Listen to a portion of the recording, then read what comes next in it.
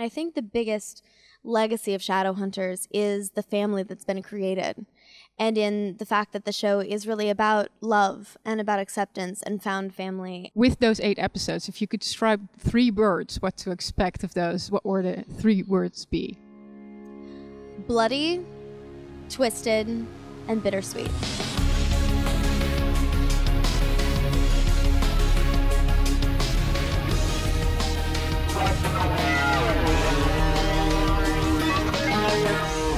Jonathan.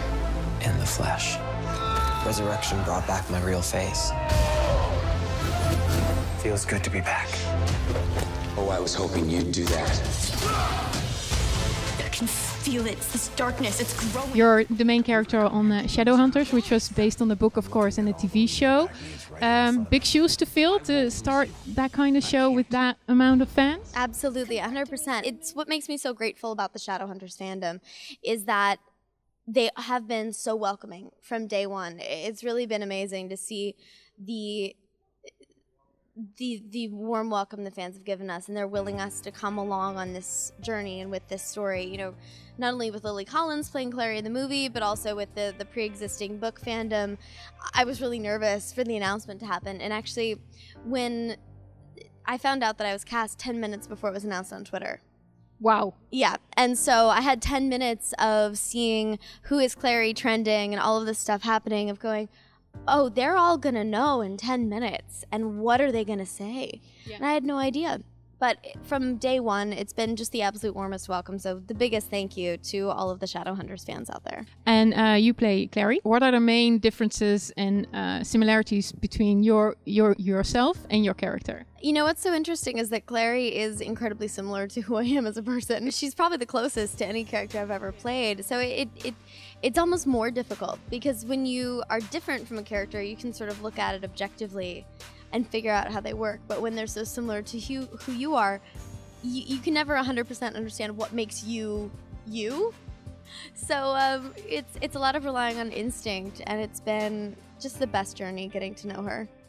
I believe we have only about 8 episodes left to watch. Yeah, just about. Yeah. So how was it? What was it like to film that final scene? Because I imagine you filmed everything by now, or are you still? Yeah. We shot everything. You know, we got to shoot the series finale, so we found out we were canceled, and then we went back and shot 2 more episodes to wrap up the whole story.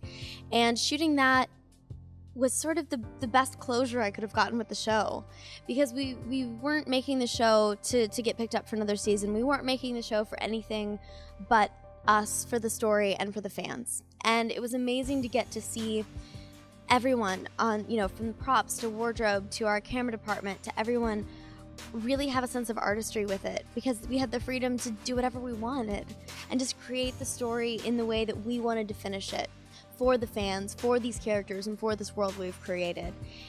And it was so wonderful, and it gave me a chance to look at everything from 50,000 feet as well and realize what a life-changing experience it has been. But I'll never forget the last scene that I did, because I had to walk away out this doorway, and I turned the corner. You know, most of the cast and everything, it just happened to be a scene that pretty much everyone was in. They were all in this room, in the scene. I was looking at all of them, and I turned around and I walked out the door, and there's our producer and our assistant director and a bunch of our office staff with carts of champagne coming in. They didn't realize we were still shooting, and they wanted to be ready for the champagne toast. They're coming in, they're going, oh no, we didn't realize you guys were still shooting. But they were just right there ready, and that shows you what the family of Shadowhunters is. We were all there with each other till the bitter end. And we had the wrap party. You know, we ransacked the props room and ran around and played with everything. And, you know, it's one of these things where we really did give it the proper send-off. And so it felt okay moving on. It still feels as though I've lost a limb sometimes, but it's okay moving on because we have that family, and it's solid. Did you keep any of the props, just because you mentioned playing with it? Well, they did allow me to. I didn't steal anything. I didn't take anything that wasn't given to me, I swear. I have too much of a guilty conscience. But they did give me a set of Clary's stele. I did get a set of Clary's daggers and Clary's stele and a few pieces of wardrobe. So I will always have those with me, and because they're the ones I actually used in the show, it's really great. Yeah. Of course, because there's such a great fandom, what do you hope the people will take from it, from the entire show, but maybe also the final episodes and saying goodbye? You know, a lot of people are talking about the legacy of Shadowhunters and what it's going to mean moving forward, and I think the biggest legacy of Shadowhunters is the family that's been created, and in the fact that the show is really about love and about acceptance and found family, and that will never go away.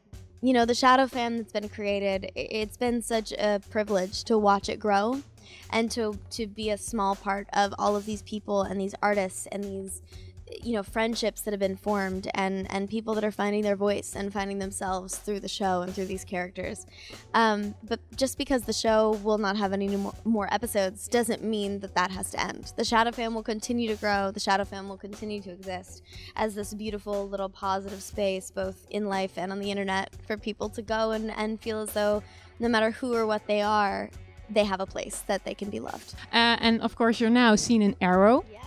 Going from one kick-ass role to another. Did you thought, like, if I can't do it on Shadowhunters, I'll do it somewhere else? Right? Yeah, no, actually that was completely unintentional, to be honest. Actually, when I was finishing up Shadowhunters, I was so sad because I've done so much training for it that I was going, oh man, my next job, I'm not gonna have to train as much or be, you know, as intense about it. And cut to, I'm now on Arrow playing Stephen Amell's daughter, where they're going, hey, so we want you to have all the intellect of Felicity, but the physical brutality and strength of Oliver. Okay. No pressure. No pressure. So when do I have to do the salmon ladder? Because I need a heads up before I have to do that.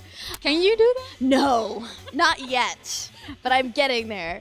Thank goodness they haven't asked me to do that yet. But it's been a lot of fun to continue my training and to keep, you know, building my skill set in that way. But again, the Arrow family has just welcomed me with open arms, and I'm oh so grateful. Because you play such strong female characters, is that something you take with you as a role model to younger people while you play it? Well, I would hope so. I mean, I try to put forth the best example I possibly can. I get to do what I love for a living, and through that, it gives me a bit of a voice, and I intend to not waste that. You know, I like to use it for something good. But something that these characters have taught me is that, you know, I've always been a tiny human, and I never thought I could be a strong human as well. And that's something that these characters have shown me is not the case. You know, I have grown in my strength and in my abilities, and so have these characters, and it's been really kind of incredible and mind-blowing. Of course, it was kind of a big revelation what the background of your character is, whose daughter you were. Did you know that going in? Not when I auditioned. They were fake sides and all of that for a character that was a rookie cop who kind of resented vigilantes and had a dark past that she was trying to work through. That was basically the character description, and they had some scenes that they created. And then after I booked the part, I started doing research on, you know, what training rookie cops go through and things like this to kind of get in that mindset. And then I get a call from Beth Schwartz, who's the showrunner, and she goes, hey, congratulations, we're so happy to have you on the show. By the way, everything you know is a lie. You're Oliver and Felicity's daughter. Okay, great, have fun. And I'm going, wait, hold on. I'm who now? And because I knew immediately, you know, through all of the Malik press and things that have happened, how beloved that ship is and how much people care about Olicity and how much they've kind of built up that relationship over 7 years. And I'm going, I have to be the product of that? So I knew what a responsibility it was. And then I proceeded to watch all 7 seasons of the show, or 6 at the time seasons of the show, just to do as much research as I could, because I respect Stephen and Emily so much for what they built, and I just want to do justice by that.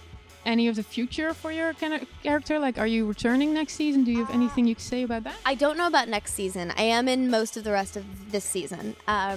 And it's really neat. You get to see a lot more of her backstory. You saw it in episode 16 when we had the full flash forward, but you get to see, now that she's reestablished with her family, or is getting more so, you see the facade crack a little bit, and you see a bit of her softer side. You see bits of who she actually is, and her vulnerability is coming through, which is a really nice facet to a character that's been so hard-assed for the first bit. And the final question, a question from our readers. They ask if you could pick any Marvel or DC character and superhero power, whatever, what would it be? I will take anything in the Marvel DC universe. I'll just put that out there. I would love to join those worlds in any way. But I think as far as powers go, I'd either want the power to heal, because I'm a very clumsy human, and you could use that for yourself. Could use it. But also when you're in battle and you're fighting other forces that are going to end the world, if somebody gets, you know, stabbed or, you know, twists an ankle, you need to fix them so they can get back out there. Very smart. Absolutely. Also, I love to travel, clearly, the fact that I'm here. Teleportation would be really valuable, I would want that one. Right, yeah. So there you go.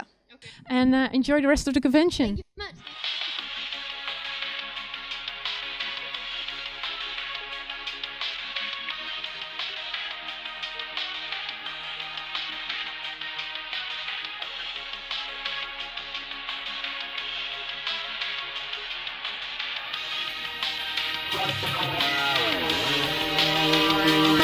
Yeah.